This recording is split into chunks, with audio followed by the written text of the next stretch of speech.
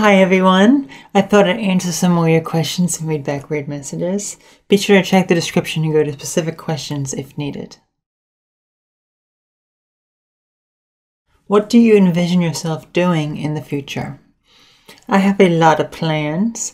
For now, I am continuing with the videos here on YouTube, but I do want to take it to a much greater level. Perhaps travel around and help people personally, give seminars and educate others so they can help themselves. Many years back, I had a desire to start a business, which I did in a sense, but I have much better ideas for that now, which I can see as a success. Music is also very important to me, so maybe doing something with that. What is your nationality, ethnic background? I had to ask my grandmother since I don't really know.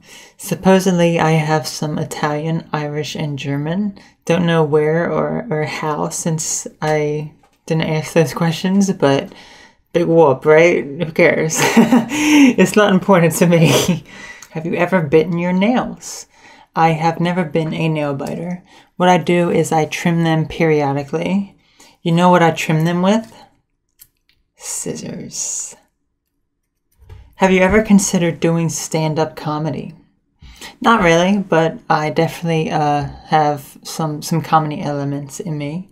I don't think I would be good at telling the stories and doing the jokes for a long period of time.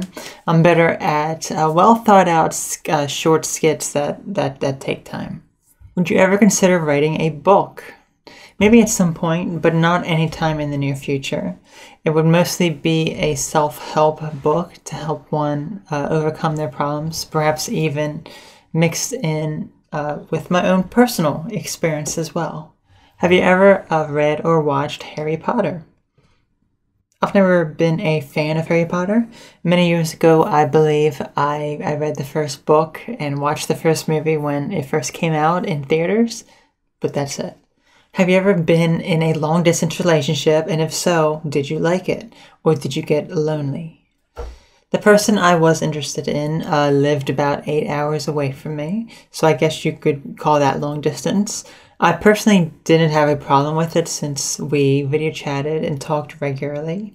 We even wanted to plan meeting up after the first 2 visits, and while it never happened, I don't feel as though I was lonely during it. I don't ever feel lonely anymore since I feel fulfilled with my life, and someone else would not make me happy, but will enhance that happiness and enjoyment. I had a nightmare that seems strangely real. My friend thinks it's from past life. Is this possible? After so, I've had urges to harm other people, but I don't want to. This is kind of scaring me. Advice. If you're having a feeling of harming others and you are having nightmares about it, that definitely is a sign that it's on your mind. As far as past lives go, it certainly could be a possibility that you are highly sensitive and being influenced by these nightmares of what you did or even experienced during a past life. Whatever the case is, you will need to understand the reasons of why you feel this urge. Yes, it may be scary, but ultimately there is a reason you are feeling this way that only you can uncover. When you have that knowledge, you can begin to work at rationalizing those thoughts so they don't seem scary to you.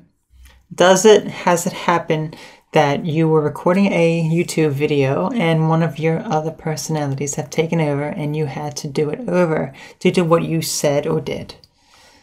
I have felt in a way when I'm recording that I go into autopilot in a sense. Like there have been times I'm doing a video and reading the script, and in the back of my mind I'm looking at myself, observing myself, and talking in my head while my body is reading the script, which would really not be possible if I was concentrating on reading. There have been other times where I do feel I have changed in the middle of the video, but that was mostly early on during like the first year of making videos. Since I've progressed, I do not experience the latter anymore. I think I have multiple personalities, but I don't know if I am faking it or if it is real, and I never got diagnosed.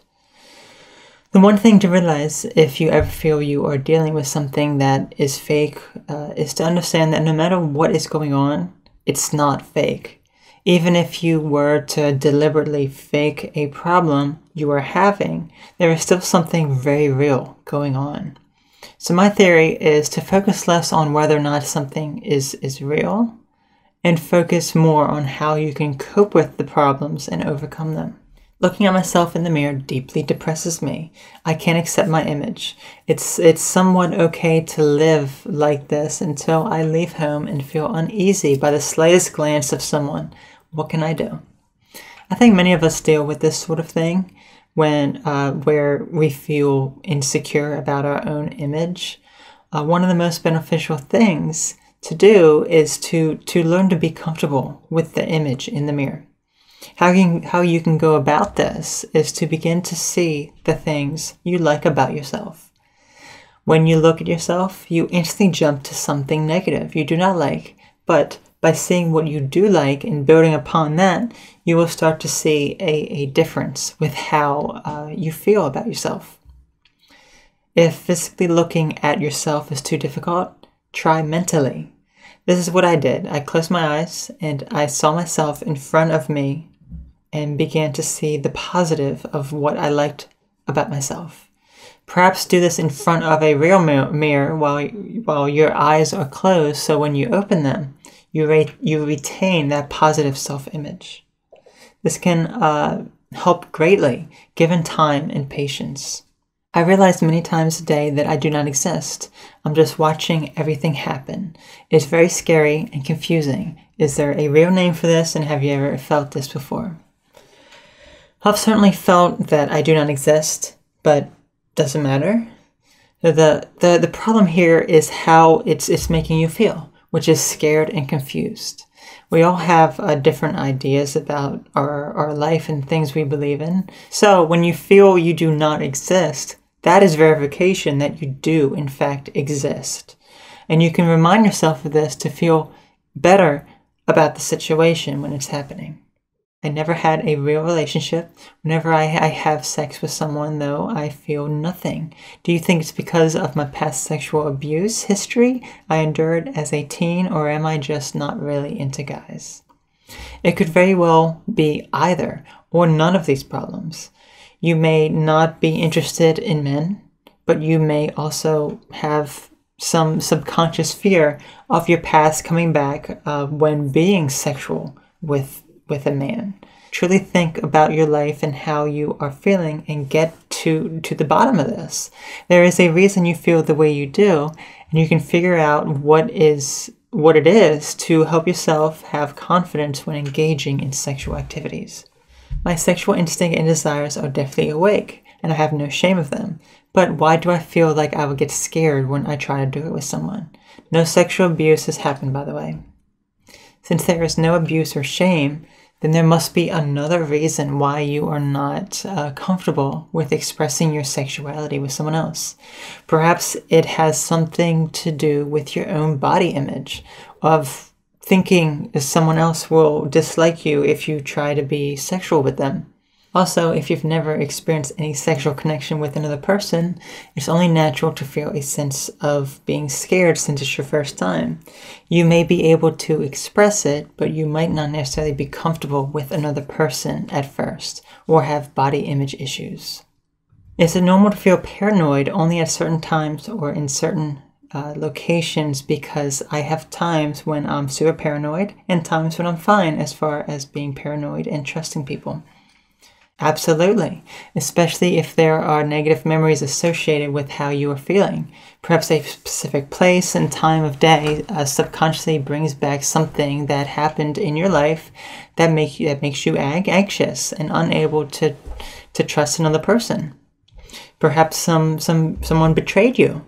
If you can get to the bottom why you feel this way at those times and pinpoint it to something from your past, it can make a lot of sense and allow you to work on it.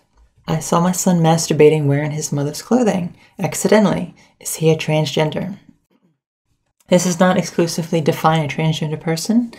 While it could be possible that your son is part of the transgender spectrum and that they possibly could be a transsexual, transvestite, or perhaps even a gay person, he may also be none of these, and it could be related to something else entirely. Only you can raise your son, and I cannot tell you what to do about this, but certainly prepare yourself and perhaps talk about this with an open mind and when he would be ready. I came out to my family as asexual, but I am worried maybe I did it too early. I keep doubting it and am unsure if I was wrong to identify as asexual or if it's just denial. The thing is, this sort of thing can change. Perhaps you feel it was too early or didn't fit you, and you could possibly be correct with this, but it doesn't mean you are in denial. Identify as whatever you feel you are, and if you are still trying to figure things out or it changes, it's completely fine. How do you deal with the fact that you cannot bear children being trans? That personally doesn't affect me since I do not want kids. However, I can certainly see how difficult it can be for those that want genetic children. While adoption is always an option, having genetic children or actually birthing a baby is not possible for a male to female trans person. The only way to have genetic children when you are trans is often before you even begin to take hormones, and if you are with someone that was born as the same sex you identify as. Have you ever taken any kind of hormone pills? Yes, I take these estradiol pills daily, sublingually, or under the tongue. I've been taking these since September of 2011. Are you committed to any cause besides LGBT and mental health related issues? What do you think about environmental issues, animal rights, human rights, politics, etc.? Well, I'll say that I am not an activist in any of these areas and do not wish to be. I'm not here to change anything directly myself, but to help and educate others to be able to help themselves so they can change the world around them. That is my primary goal, to teach how one can love themselves and overcome their problems. With that being said, with these issues, I believe that all these areas are important. I don't believe we will necessarily all have equal rights since we all judge one another. And with judgment by the elite comes laws that make it more difficult for legal equality. LGBT people are certainly being treated more fairly and equally as time progresses, but those with mental disorders are often misunderstood and shamed into not discussing their problems. That's my biggest focus, so one can feel comfortable with themselves. With environmental issues, I believe we should do our part to recycle, to take care of our planet by putting less toxins into the air and soil, which ultimately affects every living life form on the planet, since we may eat food that is contaminated by pollution. Animal rights, that's getting into an area that is a bit harder to talk about for some people, since animals cannot verbalize and express themselves the way we humans do, which many people may take advantage of this and abuse animals as a result. Human rights tie into what I said about LGBT and mental health, but also includes those of different races, sexes, and whatever else that makes one be treated less than that of others. As for politics, well, what can I say but who are politicians? Many are human beings that are narcissistic liars that are only in it for personal and big business monetary gains. That is where the biggest inequality of all lies, since they are at the top, and if they have money, they will do whatever they want, including every illegal activity in the book, and the law will not be after them. Money and greed that the elite have, including big corporations, are behind all these issues when you dig down deep enough. Weird message time. The first is, you don't have the tranny shoulders for some reason. Tranny shoulders? What the heck are tranny shoulders? Fairies wear boots. Yes. Yes, they do. Marilyn Manson's son. I think you mean Marilyn Manson. Oh my god, what people are so extra IS2G? Huh? Yeah. Well, I have massive Wilcox disorder. So do I. I've never known anyone to have the same problem. I was watching Killer 7 gameplay videos. How the hell did I end up here? I was looking for the dolphins and then this creepy woman turned up. Can't you see? I am a dolphin. Autumn Daffodil. Well, she definitely had alien hand syndrome when putting on makeup this morning. I am an alien too. An alien dolphin from planet Ocean Issa. Switched to Pornhub when my dad walked in. Easier to explain. WTF, you look scary. If you had BPT and looked like that, then the devil is nothing compared to you, destroyer of lives. I would bang every one of them. They look like sisters. I bet she takes it in the pooper. I bet you're really good in bed. Just don't kill me, please, or bite my ears off until they bleed. Hehe. OMG, I almost fapped to you until I heard you were a guy. FML. Dude doesn't look like a lady. You have given me PTSD from seeing your face. Like, holy crap. OMG, you suck a goth. I do suck a goth. How did you know? I like to suck them real good, if you know what I mean. You cunt cake. Ooh, I like cunt cake. Just had one for dessert last night. Hadn't talked to anyone in years on the phone? Ha ha ha. I believe this girl is in an institution and is using the facility's equipment to create and post these fantasies. Hope you get well. What can I say? This facility is a home to me. It's so lovely with my computer, camera, microphone, desk, chair, and don't forget the walls and ceiling. That's my entire existence. I am a trans fat, a slender man in a fat man's body. As a young boy, I would find myself awakening to hear myself screaming, "Please let me out of this fat guy's body." I am transitioning with a mouth staple and a throat plug. I knew even as a young lad that I was not in my correct body. So to make up for it, I've got myself into as many skinny young girls' bodies as possible. This is the way we trans fat compensate for being born in the wrong body until we transition. So, that's all for now. Thanks for watching.